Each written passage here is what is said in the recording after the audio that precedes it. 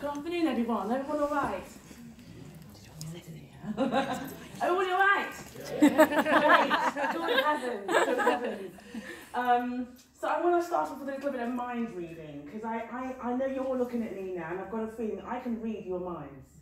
So if you're looking at me and you're thinking, I bet she was born in Nigeria, adopted by a white missionary couple, and grew up in Scunthorpe, you'll be right.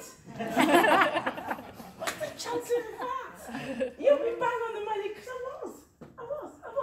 And so I know I'm very honoured to be working with Social Work England. It's such a big privilege for me to be crashing into their lives and engaging with them as part of the Lived by Experience team. And also, I work as a comedian. So, that's a round of applause there. You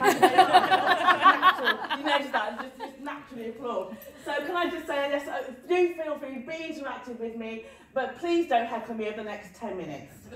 I'm keeping my time tight. If anybody said anything like, get up and not funny, I will do my hour-and-a-half show. We will lock the doors, you will never leave here. So just laying the right foundation. Okay, so let's just go back to the beginning of my story.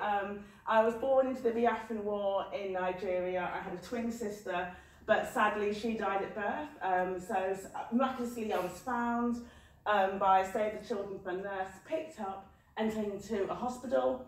It was where I joined 50 other babies, and as you all know, hospitals are not the right place to put children.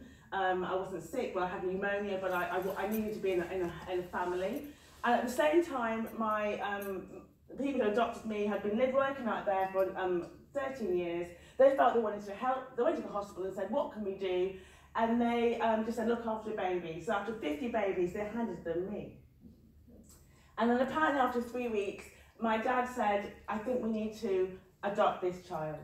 And so as you probably all know, everyone in this room, and especially if you're a mother or you're a parent or a dad, there is obviously a very strong bond between you and your biological parents, but there's also a really incredible bond between a child and an adopted child or fostered child. There's a bond. You know, it's like the word for the day is cardionosis. That's what it is. You know, when you look at somebody and go, I feel we're connected. You know, you can be in a room and you just feel you know someone and you feel like you're with them. That's that bond, cardionosis. You can't explain it, but you just know we're meant to be friends, even though you've only just met. Or do I know you? That's that name. And that bond is so powerful. And so that's how my parents then felt they wanted to adopt me. I came here at the age of 2, no paperwork, the government tried to send me back. But my parents, age 2. On the plane, like Paddington Bear. Do you know what I mean? How's that working out? I mean, madness. So they really fought to keep me in the country, and I'm really honoured to say that. So fast forward a bit more at school, I was bullied, I went through all the things, all the statistics that you all probably see as social workers.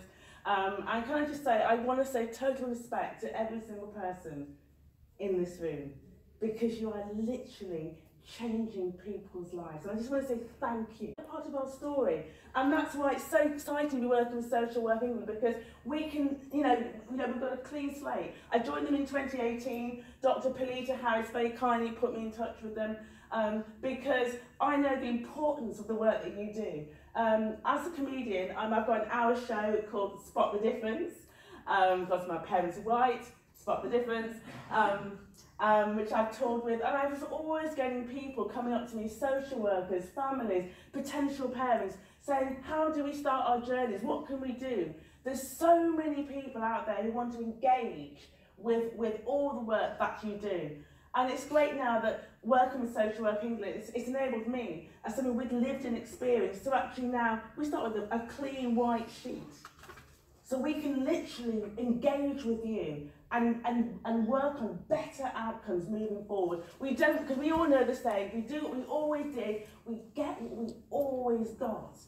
So we have to think differently. Society is changing so rapidly. The political situation is changing so rapidly. We can use this productively to change the futures, to rewrite the futures. So the generation behind me won't get all the problems that we had. And that's the power of engaging with people with lived-in experience. Now, I don't mind admitting, when I first started my political, that was a building statement. Oh my gosh. Yeah, that could go really badly, it already has. Oh my gosh. Yeah, but when I first started my advocacy journey back in 2006, I was talking about the Madonna story, and then my own story went viral. And it was really, and I'm not going to lie, I was an angry person because I started to realise I suffered so much injustice, even with a loving family. I suffered so much of the, you know, this stuff on trauma therapy, attachment disorder, all that stuff I didn't know anything about. I rebelled, you name it, I got in with the wrong crowd. And I nearly became that awful statistic that we all know.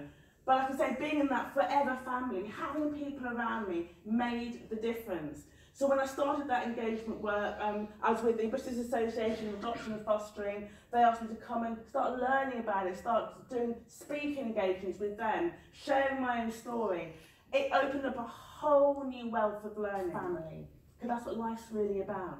And that's what gets me up every day. You know, I don't know what happened to my twin sister. I mean, I don't know what happened to those other 50 babies. I don't know what happened to so many people that I've lost.